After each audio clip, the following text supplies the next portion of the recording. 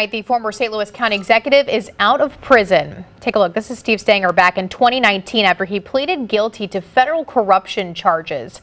News 4 Investigates broke the federal indictment over the pay-to-play scheme. He was sentenced to 3 years and 10 months in prison. Online records show Stenger is no longer in the South Dakota federal prison that he was in. Tonight, he's now living at the RRM St. Louis, a residential reentry facility.